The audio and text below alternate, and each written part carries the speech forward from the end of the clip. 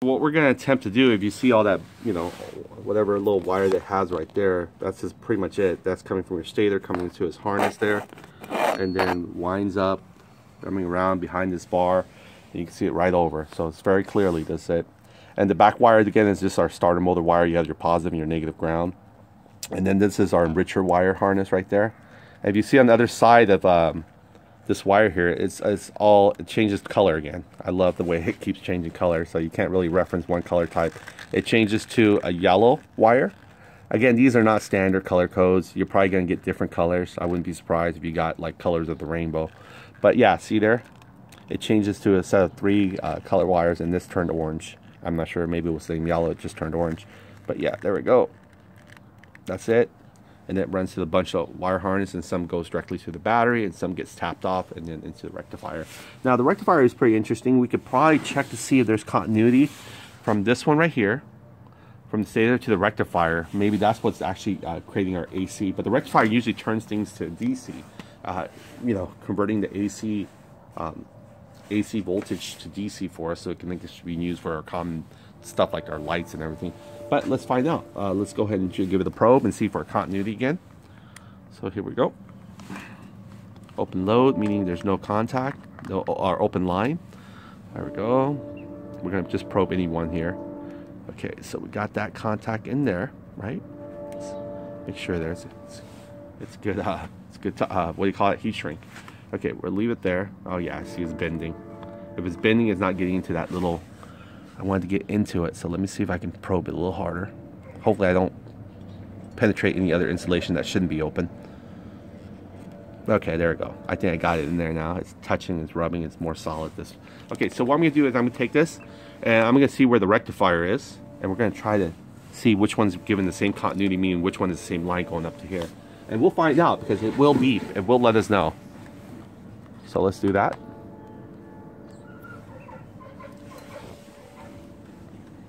Okay, here we go. First probe into the yellow one. Not hearing nothing. Oh wait, I didn't set it for. See that thing? You want to make sure you set it to your audio beeping. Helps you right there. Okay, so you can see a little speaker icon right above. Okay, so let's do this again. We're going to check for, just to make sure continuity just means the wire is, you know, a solid piece, a jointed, there's no broken. Doesn't mean there might be no broken strands, but they still had, oh look at that, you hear it almost, right? I hear something, or that's a bird cheeping. Stupid bird. That was just a bird cheeping, I thought I heard it. Okay, I'm testing ground. Sorry, testing ground. Let's see if I can even bring, now I can't bring it closer because this thing will yank the red wire right off of there. Okay, I'm testing ground, I'm getting nothing. Alright, let's test this one, negative wire. Nothing. This yellow wire, nothing. I know these yellow wires here, these 3 right here, are running up to our stator. Because remember again, on this end, you can kind of tuck it in, you see 3 wires here. That 3 wire is running through the rectifier right here. That's where the harness is coming from. So we can pretty much assume that it's not going to change color in the middle of a wire. It will change color in the junction. So those 3 wires come, and this ground is probably the same ground running to also our stator wire. But the pickup coil wire, it kind of stops at the CDI point, I believe. I don't see the black and white wire here in this end. I think I see a solid black one only. I think this is a solid black one. Let me make sure. See that? Yep, it's just a solid black one. And then we have our positive battery power, I believe, is the red one, assuming. But let's just check for continuity. Okay, I'm probing into the red one already. Nothing. Black one. Sorry. Nothing. Green one. Nothing. The other side of the yellow one. Nothing. The other side of the yellow one. Nothing still. And the last one, the other yellow in the bottom. Okay. Now, if you want to check to make sure the meter is actually having contact or even good, you can put the yellow one here, right? And then this is open load. And we can check to see if those wires are legitimately the same yellow ones as its junction. So we're going to go ahead and take the probe out. Again, this is a good way of just checking the lines. You know, you don't have to be an electronic, you know, master or anything like that. Here we go. See that? I told you it was the same yellow line going to the rectifier. So we know it's beeping. Let me check the other one. So all three of these are actually bringing in this, they're all connected. See that? They're all connected. All three of them. Sorry, see? All three of them are all connected. There, see that? So they're all connected, all three of them. I don't know why they would bring 3 wires if they're the same wire and bring it here. Might as well just get 3 big wires. But who knows what else is doing inside here, maybe split off. But we checked the continuity, so we know it's there. So what I'm thinking now is let's try to get our gauge to work. Maybe we can bring in the pickup wire. I guess if we can bring it straight from the stator, because we know this is the pickup wire here, how it turns to black and white. And the blue wire here from the Banjing is also connected to, let's see if I can show you.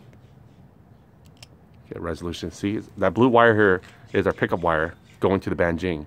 So instead of tapping, wire from here to here and just junction it over really quickly, we can just splice this off a little bit, because this is the same continuity wire here that was going to our spark plug.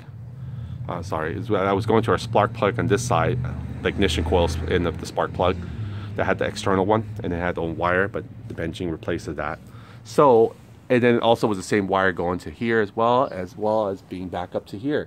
So before we even open this and check out the solder joint and see if there's something faulty in the actual mechanism here, let's do a jump test. So we're going to jump our lead from here, our pickup coil, and we're going to give it a little bit more to this black and yellow wire that's bringing AC voltage pulse. So let's go ahead and, can't do it with my finger probably, so I'm gonna need a stripper. Let's go get one here. Probably just use this real quick. Pull some wires out, it's not that hard. Just gotta yank it carefully. So we're just gonna use a little bit because I want to snap it off, probably, maybe even make contacts in the future, who knows. But let's see here, just want to take a little snippet. The thing about the snippet is it snippets off. This is like very small strands. Maybe 1 or 2 the most. Yeah, very small.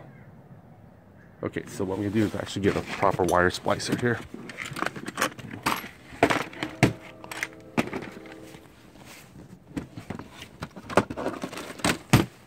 Okay.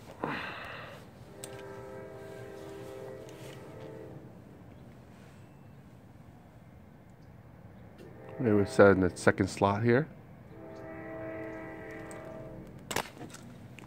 Oh, come on.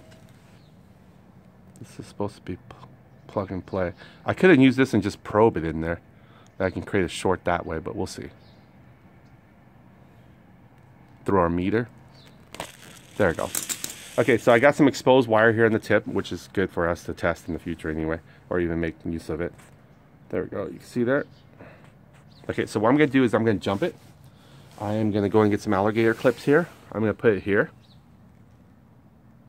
So we're going to connect it to, because we can't just take the blue wire off directly and put it in here because we won't get spark. Remember, again, that blue wire needs to connect to our Banjing when the Banjing pretty much takes that and creates spark to the spark plug. So we still need that, but we want our RPM to work somehow. So maybe it just needs to add on